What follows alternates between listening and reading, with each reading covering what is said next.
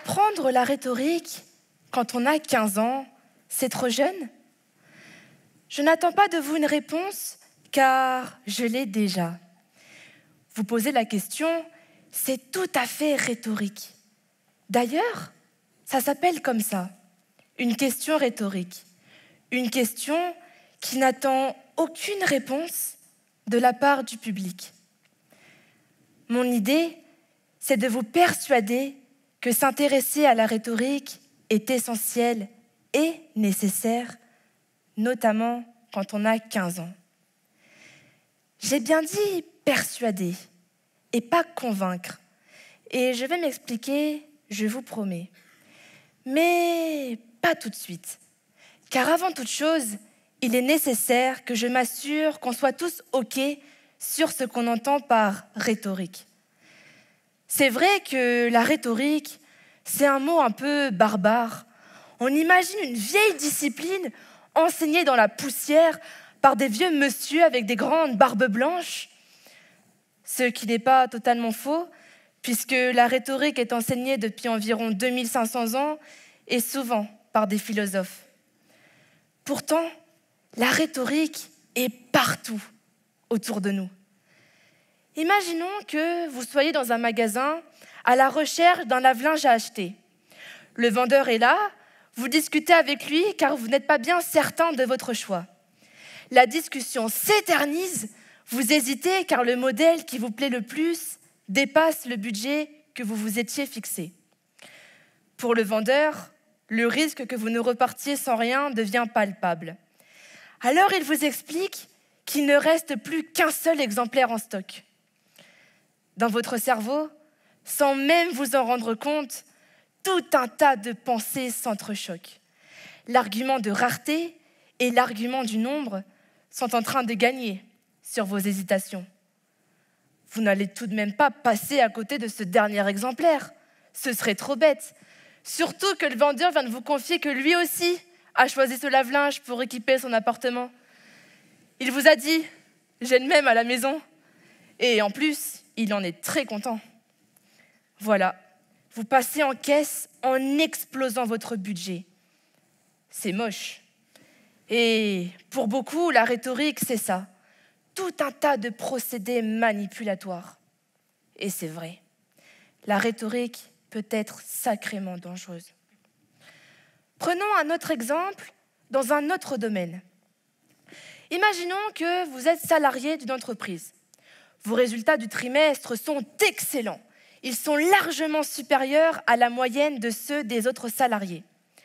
Dans un élan de courage, vous allez frapper à la porte de votre patron et vous lui demandez timidement une augmentation de salaire. Le patron vous regarde, sourit et vous dit « Une augmentation exceptionnelle serait contraire aux usages, puisque les salaires sont déterminés par l'ancienneté. » Pourtant, vous savez que 3 ans plus tôt, un de vos collègues avait bénéficié d'une grosse augmentation de salaire alors qu'il venait de débuter depuis à peine 1 an. Vous lui rappelez alors cette réalité, mais il vous répond qu'il s'agissait d'une exception qui confirme la règle. Et il ajoute « Et puis, si je vous augmente, tous vos collègues vont demander la même chose. Est-ce que vous pensez vraiment que la santé financière de l'entreprise le supporterait ? Vous savez, je pensais que vous aviez la tête sur les épaules. Je commence à en douter. » Il a gagné. Il vous a terrassé. Vous y réfléchirez à 2 fois avant de demander à nouveau une augmentation. Votre patron vous a manipulé, utilisant tour à tour l'argument de la règle, celui du bon sens populaire, l'exagération et la moquerie. Vous n'étiez pas prêts, hein ? La rhétorique est une arme dangereuse, surtout quand on ne la connaît pas. Se faire manipuler, abuser, rabaisser, c'est ce que risque celui ou celle qui ne veut pas s'y intéresser.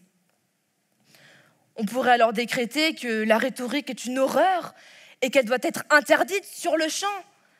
Mais comment faire ? Elle est partout. Bien sûr, il est possible de dénoncer les procédés rhétoriques. D'ailleurs, Beaucoup s'amusent à le faire dans les médias. Et c'est souvent croustillant de voir à quel point parfois les procédés rhétoriques utilisés sont grossiers. Mais il n'en demeure pas moins qu'en dénonçant, on n'avance pas vraiment. Au mieux, on stoppe la manipulation dans l'instant. Mais c'est un peu difficile de se contenter de ça, surtout quand on a 15 ans en 2022.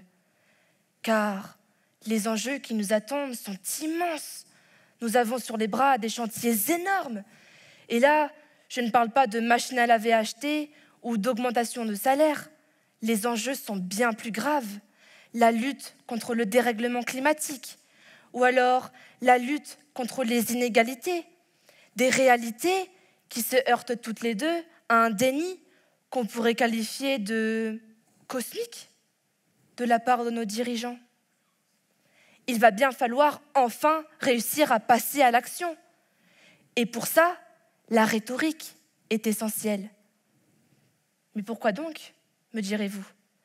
Mais justement pour ça, passer à l'action, agir enfin. Car on n'agit pas si on est seulement convaincu.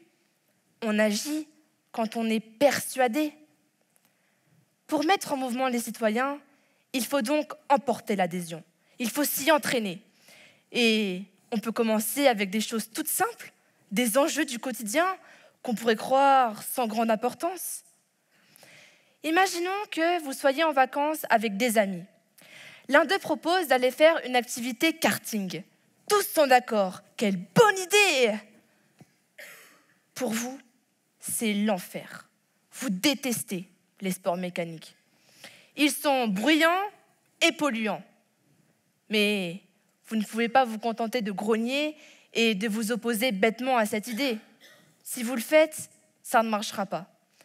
On vous rira au nez et probable que vous entendrez quelques moqueries ou invitations à rester sur le bord de la piste. Donc avant d'ouvrir la bouche, vous réfléchissez et après un petit moment, vous vous lancez. C'est une très chouette idée de faire une activité tous ensemble. Mais avez-vous en tête qu'un karting consomme du carburant et rejette du CO2 dans l'atmosphère? Vous souhaitez vraiment contribuer par vos loisirs au dérèglement climatique global? Personnellement, je ne veux pas. De près ou de loin, et simplement pour m'amuser, participer à la fonte de la banquise en Arctique et à la disparition des espèces comme les ours polaires, par exemple.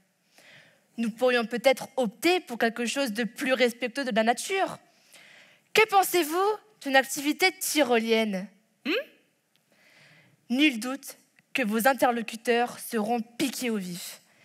Et ne voulant pas passer pour des irresponsables pollueurs, il se peut que votre activité remporte l'adhésion. Vos amis étaient déjà probablement convaincus de l'existence du dérèglement climatique, mais vous avez joué sur la corde sensible. Et grâce à vos paroles, vous les avez persuadés de passer à l'action en changeant leurs habitudes. C'est aussi ça, le pouvoir de la rhétorique. Exemplification, prétérition, sophisme, prolepse, métaphorisation, personnification, syllogisme, objection, ad rem, ad hominem, ad personam, argument de l'homme de paille, argument du précédent, argument statistique, argument par le droit, par l'économie, par la comparaison historique, par la tradition, par la sagesse populaire, par l'égalité, la parole donnée, la liberté, argument d'autorité, argument par analogie, matérialisation, diversion, pente glissante, appel à la majorité, faux dilemme, division abusive, concept mobilisateur, choix des mots, choix des verbes, voix passive, accroche. Clap-trap.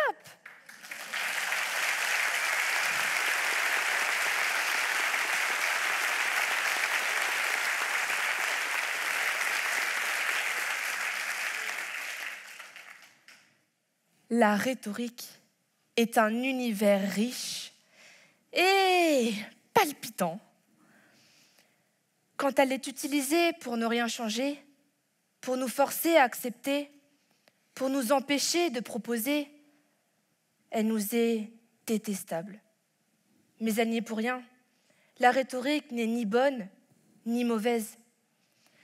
Pour autant, doit-on l'abandonner à ceux qui nous imposent de ne rien changer à nos petites habitudes, à ceux qui nous imposent de tolérer l'inacceptable, à ceux qui veulent nous vendre tout et n'importe quoi pour encore un peu plus d'argent, à ceux qui nous ont volé notre insouciance.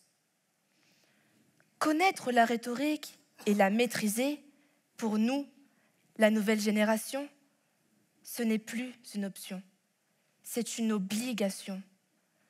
Nous devons être capables de la dénoncer dans la bouche de ceux qui freinent le changement. Et nous devons l'utiliser pour défendre nos idées. Si on ne sait pas présenter nos idées et les rendre désirables, c'est comme si on n'en avait pas. Nous, les jeunes, nous sommes le futur. Emparons-nous de la rhétorique. Merci.